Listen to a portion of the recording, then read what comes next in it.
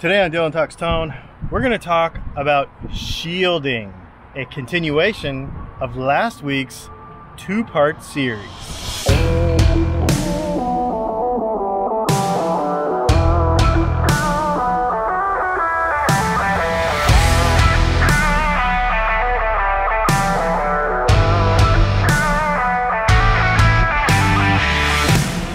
Why? I am standing outside a television station to talk to you about shielding.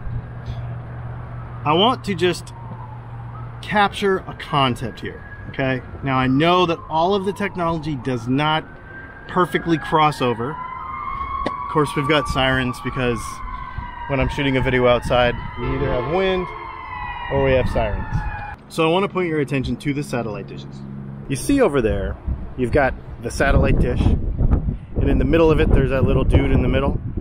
That is called a low noise block amplifier. And basically what that does is it takes the very high frequencies that are very weak by the time they get to the satellite dish, okay? Those hit the satellite dish, and the satellite dish directs them back up towards the LNB, the low noise block.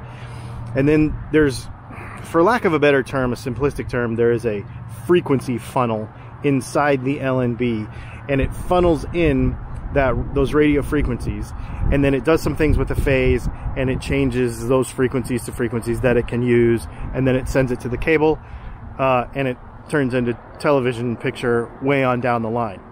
But the concept I want you to take from this right here is the fact that that big dish, okay, is taking very weak radio frequencies and pointing it towards that amplifier, okay? It's actually a pickup and then an amplifier. There's actually two pieces in there. Can you see where I'm going with this? Okay, let's go back and talk about guitars. Okay, so to understand shielding on a guitar, there's a couple of concepts that we got to get our heads around. One, we want to talk about what's not going to work and what is going to work. And we're going to jump straight into Faraday cages, because everybody thinks that you're supposed to create this like fortress of impermeability around your pickups and all of your wiring on your guitar with a bunch of copper shielding or, you know, whatever, and it has to be a Faraday cage to work. In theory, it would work, absolutely, to completely encase your guitar in copper, and then you wouldn't have any noise. That's how computer rooms, server rooms, that's how transmitters, even in smaller environments, that's how they build those rooms to keep out electromagnetic interference. The problem is that in order for it to work, there has to be a couple of things happen. One is that the item that you're trying to shield from the interference needs to be completely enclosed in said Faraday cage. It can't be sticking out, okay? So the minute the pickup is sticking out of this hole, it's not a Faraday cage anymore, because the actual antenna for the thing, the pickup, is sticking out of the hole. So you can't enclose it. So automatically it is not a Faraday cage, and on a guitar, at least in the conventional designs that we know now, will never be a Faraday cage, because the actual thing you're trying to shield sticks out. Just doesn't even make sense. The other thing that makes it kind of not apply to a guitar is we have to understand what a Faraday cage does. Basically what it does is, or a shield of any sort, but the difference between a Faraday cage and a shield, I guess that's the main thing. A Faraday cage, what it's supposed to do basically is take the energy of the field, of the electromagnetic field that comes and hits it, and it disperses it into eddy currents. You've probably heard this term in other parts of guitar, like pickup covers and stuff. But basically what it does is it takes it and it disperses that energy into eddy currents, spreads it across the Faraday cage so that it does not permeate the Faraday cage, go through it, and reach whatever you're trying to shield inside the Faraday cage, okay? That's how a Faraday cage works. It's based on two principles. One, the holes in the Faraday cage, you always see them and they're like a mesh of some sort. The holes in the Faraday cage have to be smaller than the wavelength of the wave that it is trying to stop, okay? So 60 hertz wave is 17.5 feet long, so the hole has to be smaller than that to stop it. The other thing though that it has to, the other criteria that it has to satisfy is that the skin effect of the material, technical term, but basically what that means is the ability for that material to attenuate the signal that comes through it. So you have this frequency that's gonna hit it, and as we know, frequencies can go through stuff, walls, concrete walls, drywall, whatever. It has an ability to permeate it, but every time it goes through that, it attenuates it a little bit. It like loses a little, right? Loses a little strength. In order to attenuate 100%, get rid of, block, completely stop a frequency, the permeability of the material, in this case copper or aluminum, which is very similar for our purposes, the math is very similar. There is a formula that says if the frequency is coming in and it is this frequency, 50 hertz or 60 hertz, in order to attenuate that signal to 0 and not have it come out the other side, copper needs to be a particular thickness. And here is the math for that. There is actual math, I'm not making this up. In order for copper to 100% attenuate 50 or 60 hertz hum, it's near as makes no difference, the same because it's so close together across what's possible. You would need to have copper 10 millimeters thick in order to completely attenuate 50 or 60 hertz hum. It would have to be in a complete cage, and the pickup would not be able to stick out of it for it to function as a Faraday cage. That's why the term Faraday cage in a guitar is dumb, because it doesn't apply. What's funny about guitar stuff is that 90% of the time, all these things that we see in other industries and other applications, we just say, oh, I'm just going to apply it to a guitar. But in a guitar, it's not practical to apply it. So let's go back now to the satellite dish. There's a difference between a shield and a Faraday cage. A Faraday cage in a guitar is not practical. A shield is. So now let's take this pick guard and create a shield with it. We know that the pickup's going to be sticking out of it. We know that it's going to be picking up electromagnetic interference. But it won't be very loud right here. The amplitude and the intensity of that frequency will not be very loud as it hits the pickup. Just like satellite signals won't be very intense by the time they hit the satellite dish. So what we do is we take a copper foil, we put it on the back side of our pick guard, and you can put it all around in your pickup cavity if you want, but it won't function as a Faraday cage. It'll function as a shield. And what will happen then is as we ground this, it must be grounded, okay? The electromagnetic interference then hits the whole thing, not just the pickup. It attenuates some of it, not all of it, and it bleeds it off the ground, instead of going in the pickup and then being amplified by your amplifier. Will it work 100%? No. Just because you put shielding on your guitar doesn't mean that all the noise is going to go away, number one. And it also doesn't mean that it's going to be the same in every circumstance, because the intensity of the 50 hertz hum in your environment may be different than in mine. The amount of 50 or 60 hertz hum or all of this interference may be different from different sources, different distances, different amplitudes. Everything might be totally different. So you could get in a Facebook group and one person will say, I shielded my guitar and it didn't do anything. Shielding is dumb. And then another person will say, I shielded it and my guitar was 100% quiet. That's because environments are different, and that's because all we have to work with is not optimal. If you want to put 1 centimeter thick of copper on the backside of your pickguard, have it sit up this high, have it weigh a ton, and then somehow put your pickup inside there so it doesn't stick out, but then it really wouldn't work because then you wouldn't be able to pick up the strings, then yeah, you could shield the pickup, but it's not practical. So we have to kind of go with a compromise of foil grounded. That signal gets bled from the foil to the pick guard, or from the foil to the ground in the guitar, away from the pickups as much as possible. It won't be optimal. What about all the people that say, make sure you shield all of this in here? Now you remember the control cavity and stuff. Do you remember in our last video, we talked about the fact that the wires in here are not an effective antenna. Most of the noise that you're gonna get in your guitar is gonna come from your pickups. It's not gonna come from the wires over here. The reason I bring this up is because the number one phone call as a pickup builder that I get, I don't get them very often, but when I do get them, they are always this.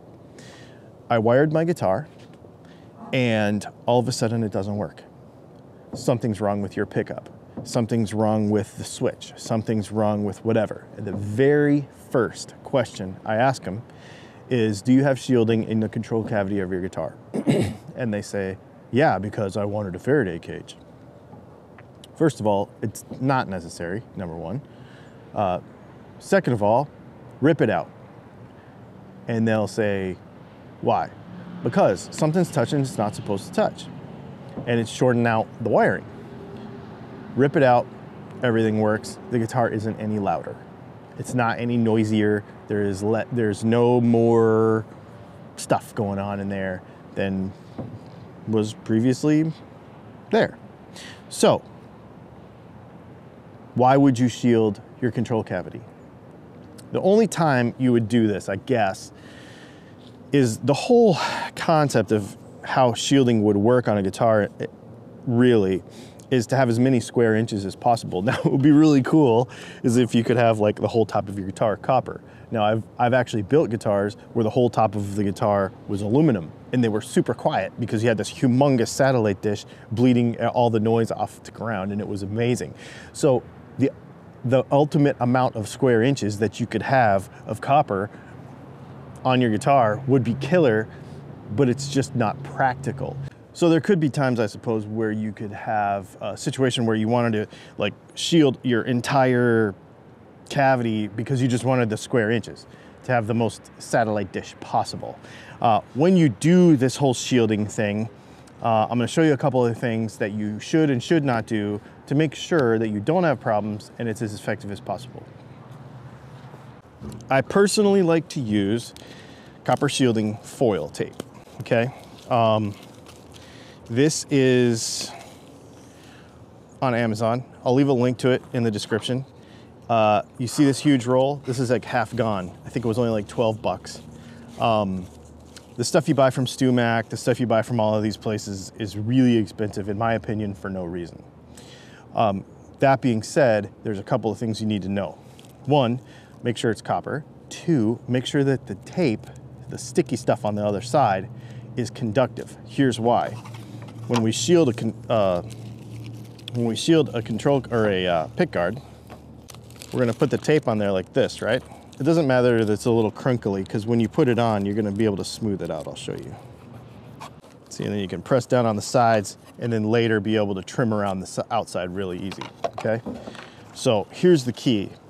We're gonna put another piece on here, and this glue on the tape that I use, the copper foil tape that I use, is conductive, okay? So what we wanna do is we wanna make sure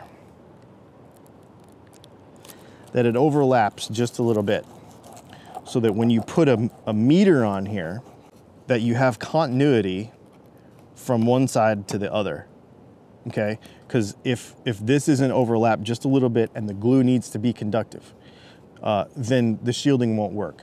Shielding, for it to work, needs to be continuous over a largest surface as possible with no breaks and have continuity.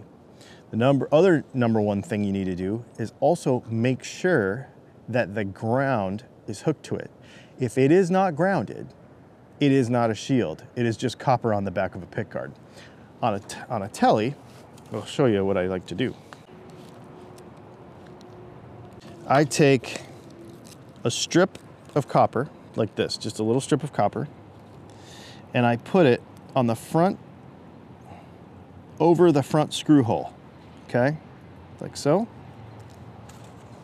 of the control cavity. I put over the front of the screw hole like that, and then down like this, okay? And then when your pick guard goes on, of course it's over the copper, it touches the copper there. And then when you put the screw through and the metal control cavity plate is over the top of this, then now you have continuity from your pick guard shield to the control plate on your telly. Because of that little strip right there, you shield the thing from one end to the other, and it's all connected, and then it's grounded.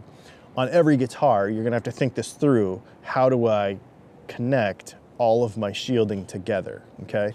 Now, a lot of people will do goofy things like put a dot of solder on all the seams and that sort of stuff. It's not really necessary if you get the right kind of tape, okay? And then the other thing I was gonna say is this is where the biggest problem on a telly is.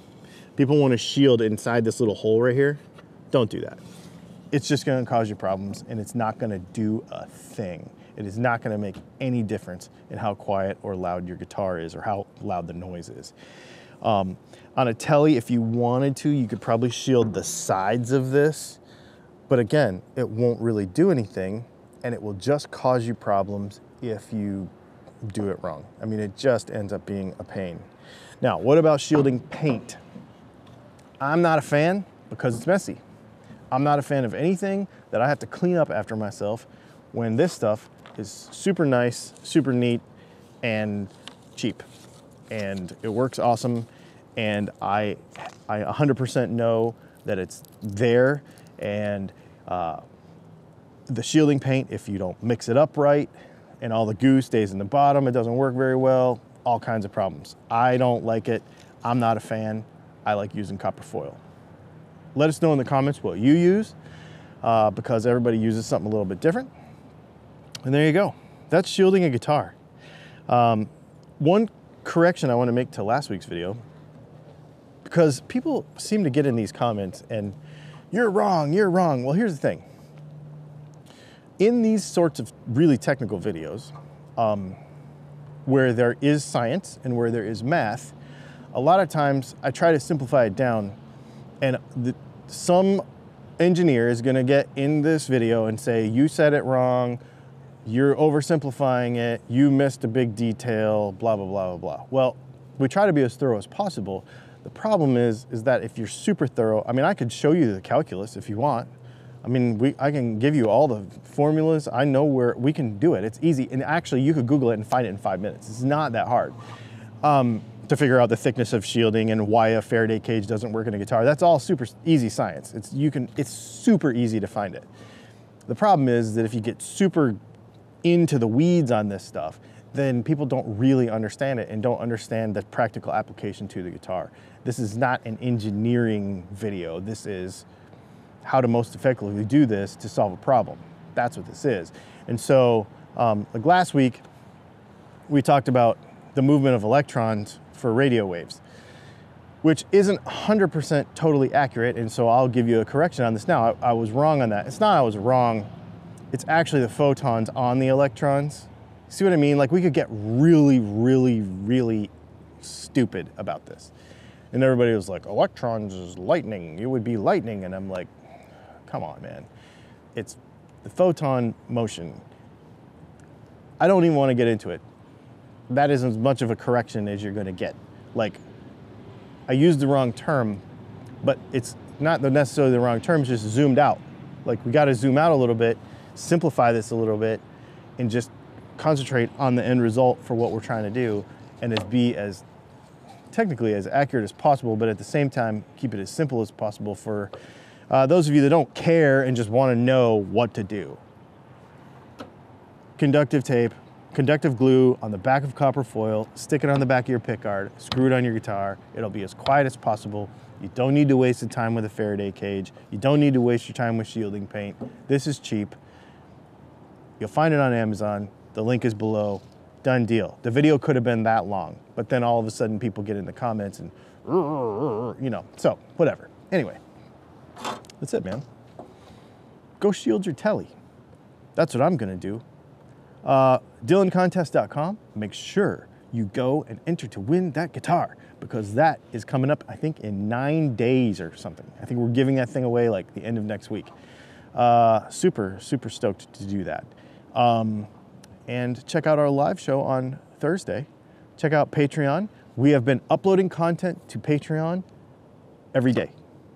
My goal for 2020 is to make sure that I give my 2021, that I give my viewers over on Patreon, especially, and the ones that have added themselves as members, the join button, get content more consistently, and I give you enough value to make it worth it for you. And so that is like, I am on that. So check out Patreon, check out the join button for the membership on the YouTube thing below. We're about to schedule our first members only live stream hangout thing. So anyway, thanks for hanging out, and we'll see you soon.